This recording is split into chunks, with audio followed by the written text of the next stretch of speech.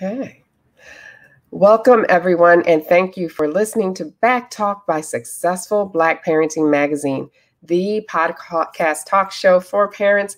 I'm Janice Robinson Celeste, your host and publisher of Successful Parenting Media. Now, I want you to tell all of your friends and followers about the show. So go to the Facebook page for Successful Black Parenting and share the link with your followers right now and let people know that you are joining us. Even better, you can click the options and start a watch party. You can also comment on Facebook, and I will post the best comments live on air. And know that it can take a while for your questions to populate in the backstage area, so ask any questions early. Don't wait. Know that our hashtag for the show is #BackTalk. Now, co-parenting, it's always been a thing, but it's really taken center stage with celebrity parents like Will Smith. You have Mariah Carey and Nick Cannon, Jennifer Lopez and Mark Anthony, Lenny Kravitz, and Lisa Bonet.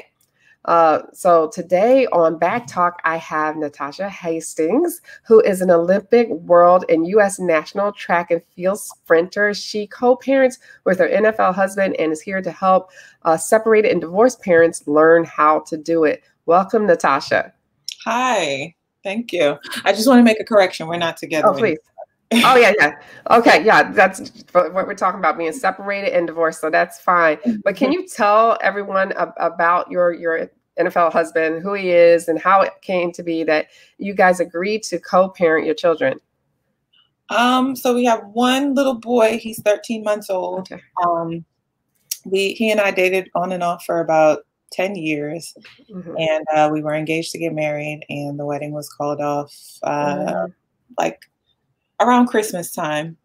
And so it's just been a process since then. I mean, it's still a work in progress, still something that we're working on. It's not perfect, nowhere near perfect.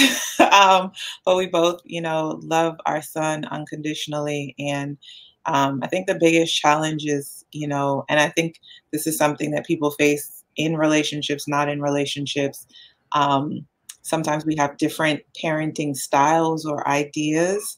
So it's kind of been a challenge trying to, somehow meet in the middle for our son. Okay. And you guys are working through it. But you are a busy working mom. So can you give us an idea of your daily schedule with your son? Daily schedule is loose. Because he's up at like between 6 and 7 is when he wakes up. And I'm not a morning person. So it's kind of a struggle where it's like, I'm like, oh, give me another 5 minutes. But once he's up, he's like, no, someone come get me. And so actually, thankfully, my mom is here helping me with him. And then my brother is quarantining with us as well. So sometimes they'll go in and get him and keep him for a few minutes. But yeah, I get him in the morning. We do breakfast. He's still nursing. So we breastfeed first thing in the morning. I like to get my workout in. I'm a grad student, so I work on school. And then the rest of the day is kind of spent running behind him and trying to do like business stuff in between. That's pretty much my day. And then he's down for bed. Try to have him down before 8. So between 7 and 8 is bedtime. Well, that is a lot to do. So I just commend you on all the things you have to do, plus work, and you have to train in between all of that as well. Yeah.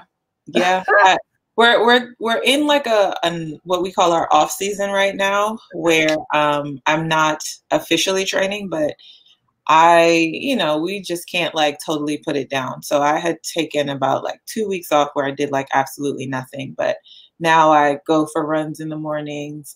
If I do wake up early enough and I can get to this school before the kids are in school, I'll go to the track and do like an interval workout. And then I have like a little gym in my garage. So I go in my gym go in my garage gym and do a little workout in there. I try to work out at least 4 to 5 days a week. Well, gym garages are the place to be here with COVID, right? So that is the place to be today. So I told my coach, good luck getting me back into the gym. It's just so much more efficient. Yes, absolutely. Let me ask you, in your opinion, what's the difference between co-parenting and basic custody agreements?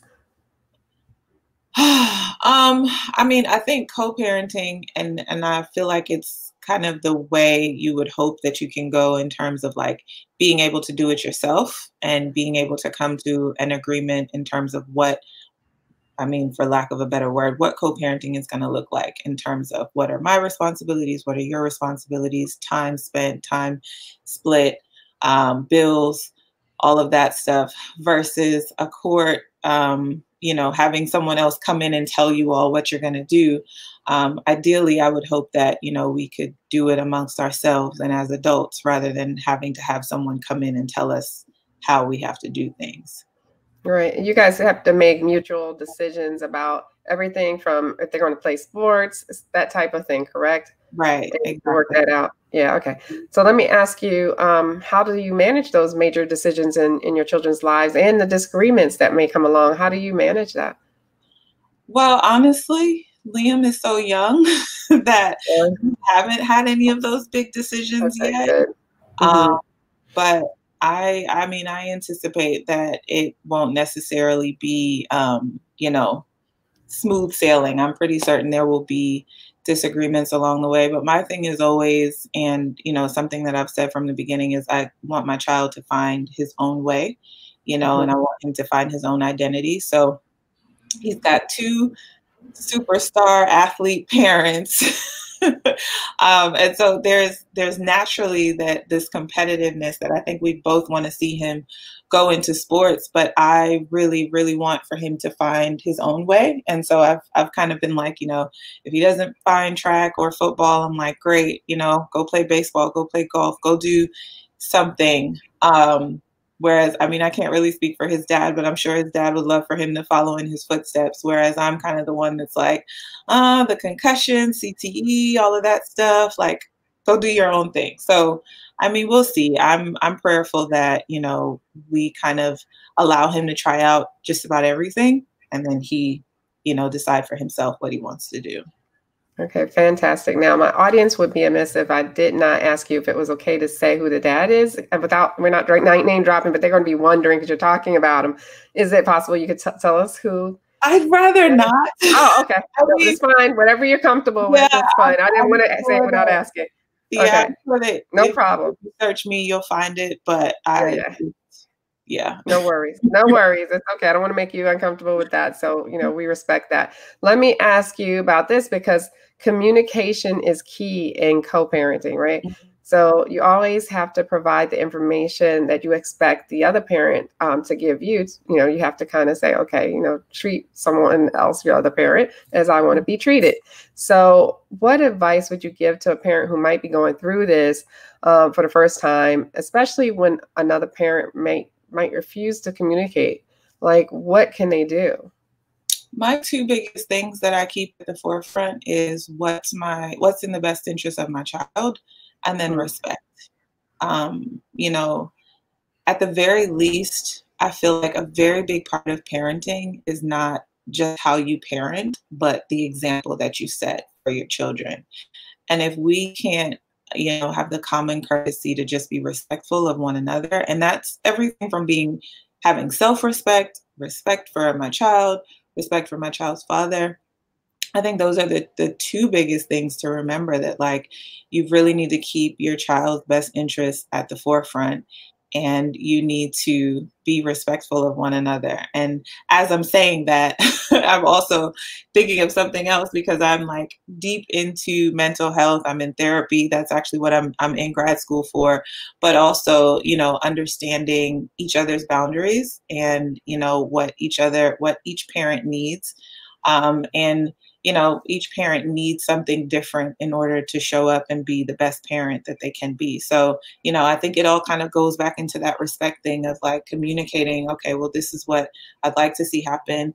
This is how I'd like to see it happen. How can we make this happen in a respectful way? Okay, that's perfect. And that is very ideal. I hope that everyone gets to experience that because it is much better for the child and in the long term, especially. Do you put everything in writing, whether it's an email or do you guys, are you at the point where you can just say it and it works for you? I'm a fan of things being in writing. Okay, good. I am a fan. And I mean, just to be, you know, totally transparent, or as transparent as I'm comfortable with being, you know, our wedding was called off less than a year ago. So, you know, even giving each other the grace to understand that like this is an emotionally charged thing to go through. And so in understanding that, I think it's key to also understand what's the best way for us to communicate in order for the communication to be fruitful and, you know, not, you know, full of ego, or again, we lose sight of what's really important here. So I'm a fan of in writing. I'm also a fan of, you know, taking a beat. I have found that there have been times where I'll read something and I'll kind of get a little bit worked up. I'll step away from it for an hour and I'll come back and I'm like, oh, this really isn't that big of a deal, you know? So I think, you know, giving yourself to like I said, keep things in writing, because it does give you that opportunity to go back and look at it and you can really see like, oh, okay, like, let me just do this, or, you know, we can talk about this. But I think that, you know, having things in writing does kind of ease a little bit of the headache. Okay. Well, we have one question here, and it says, is child support or spousal support something that you work out amongst yourselves, or do you not get financial help in co-parenting? So I think the question is, if you co-parent, is that just eliminate any financial support? Or do you each handle your own part, or is financial support part of that? I think it's I guess like case specific, you know, what works for you, you know, and what, again, what does the child need? Who's the child spending the most time with? I think there is sort of this misconception that like kids aren't expensive, or even the parent who doesn't have the child is the one who ends up spending more on the child. And I'm just like, this is just like kerfuffle that like at the end of the day, like my theory is to do the best that I can for my child. And, you know, I've come from a place where, you know, I want to do more and better for my child. So whatever that is, whatever that looks like in terms of, you know, how we end up splitting it, the biggest picture for me is making sure that my child has what he needs. So sometimes that comes down to like laying out like, look, these are the expenses. This is what I want him or her, you know, in this program or this sports program. How are you willing to contribute? Or, you know, sometimes it's easier for people to not have to go through that every step of the way. And we just agree like, this is an amount that we're going to, you know, agree upon. But I think it's really case specific, and it really depends on mom and dad and what works best for mom and dad. Absolutely. And let me ask you, unrelated to that particular question, but you know, I had to go through custody battles and things with my kids at one point, and I know it's like you said, it's hard to keep your cool. But you mentioned respect, and but how do you personally keep your cool? You said you step away. Is there anything else that you do to help when things don't go as smoothly, or is it just a matter of mutual respect and courtesy? Well, my therapist is on speed dial. And I know that that's something that it's I guess it's in some ways a luxury that not everyone has access to, right? But one thing that that my therapist advised me on, and that I always go back to is try to focus on the things that are real, you know, because we can kind of get caught up on our egos and, you know, how we think a thing is supposed to be or supposed to look or supposed to flow. But I really try to stay centered on what's real. And what's real for me is making sure that my son, you know, is in a peaceful environment, that he has happy parents, because I think, you know, the happier the both of us are, the happier our boy will be.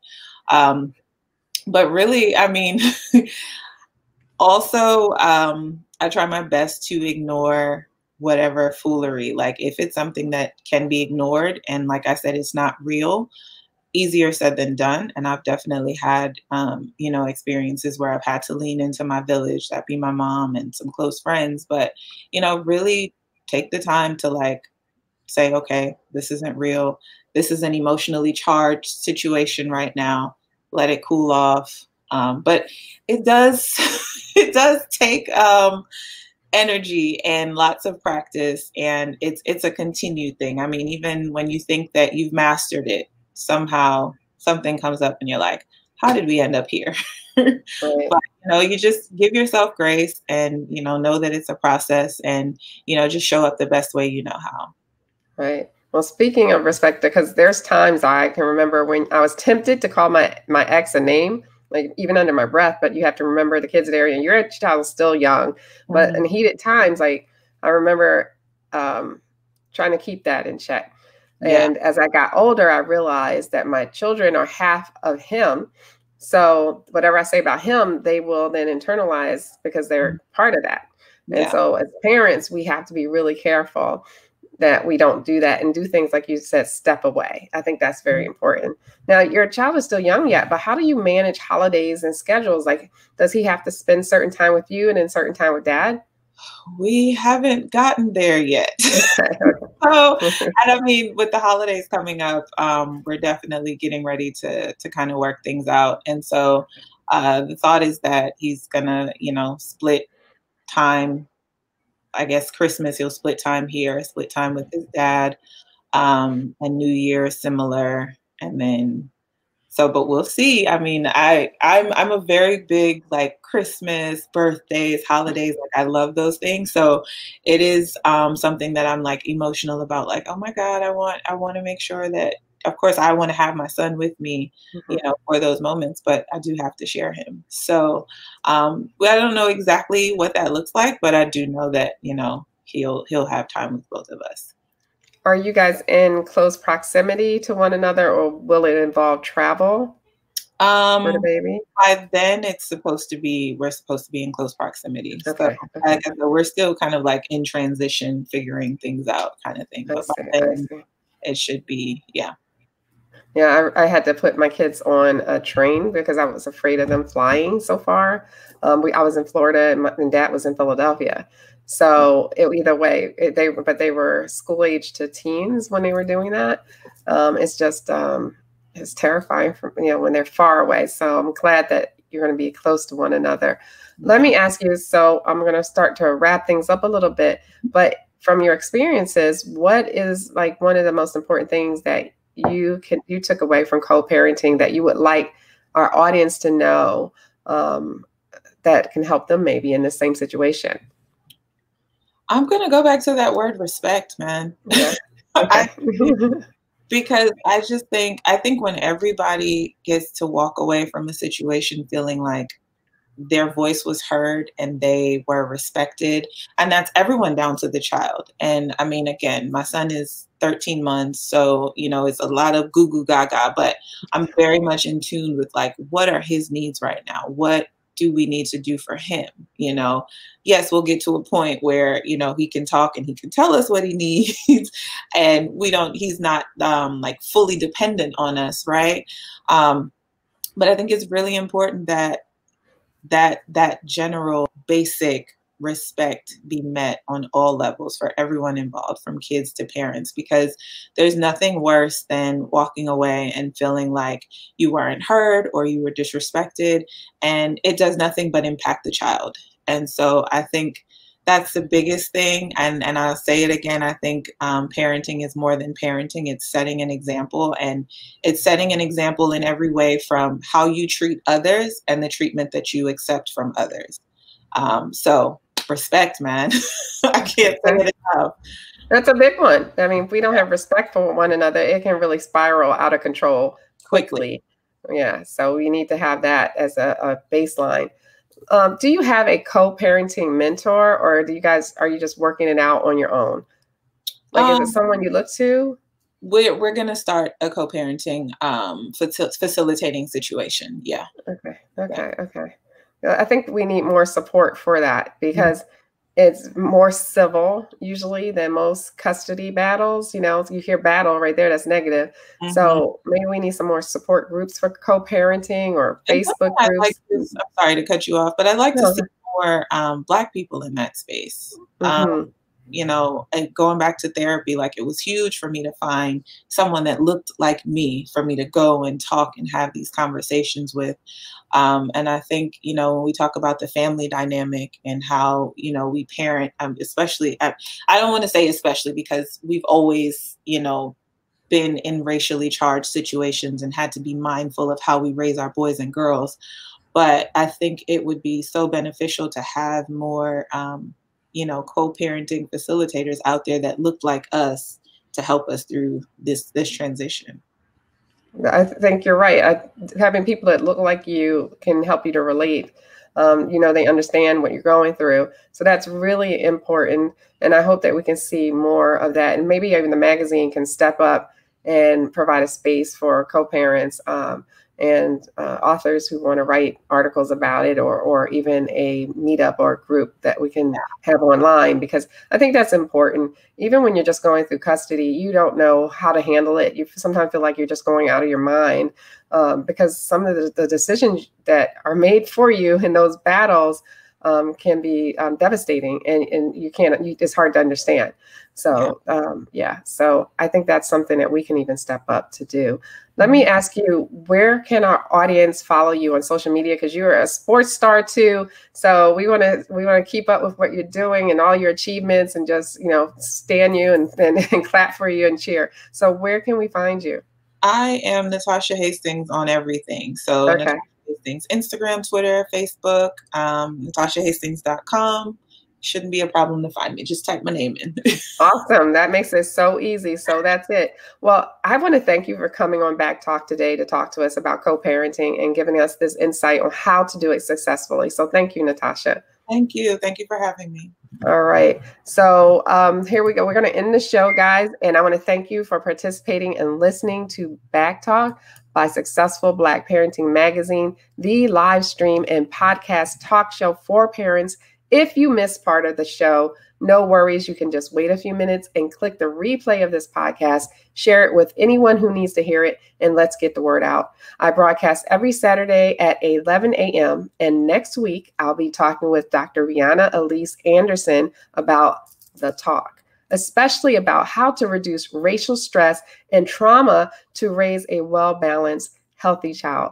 Be sure to visit our syndicated podcast replays on Anchor, Spotify, iTunes, Android, and more. You can find us on Facebook, Twitter, and Instagram. So don't forget to check out our website at successfulblackparenting.com, which is full of great content to help you to thrive and not just survive as a parent.